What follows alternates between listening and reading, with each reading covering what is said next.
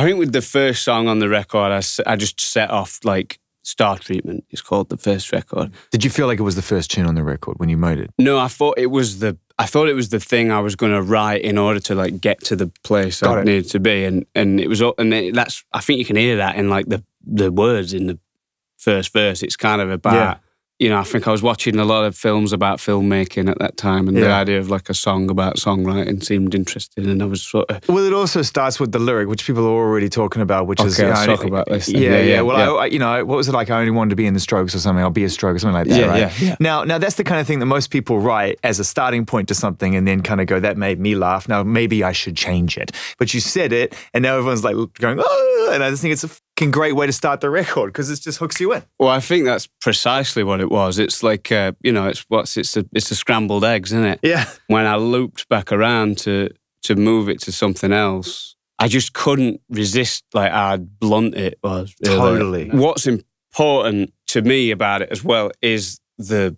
music that it sits on top of. Like, I think, make it permissible. And I think that's also why it got written as well, was because of it starts and there's this jazzy turnaround that happens. There's one of those words that, you know, then sort of makes something like that. I don't know, just gives that like a place. I wonder how much of the words that you put on this record were overheard or vicarious.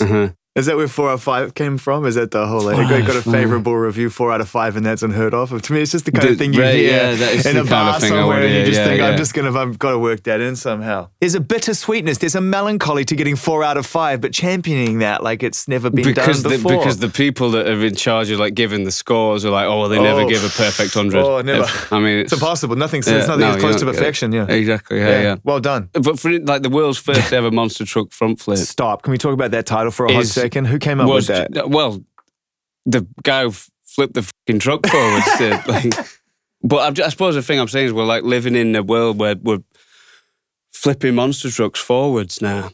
I think we also like this idea of everyone playing in a room together, like on Pet Sounds. Like, wanted to do that for a long time, but this is not really the time or the place to do it. Like, really, and because we've got all these recordings and these sounds that we like going into it, so it's not like we're gonna get in a room and do a live take or something and that's what it's gonna be. Except with like the last track on there, like Ultra Cheese was kind of done like that.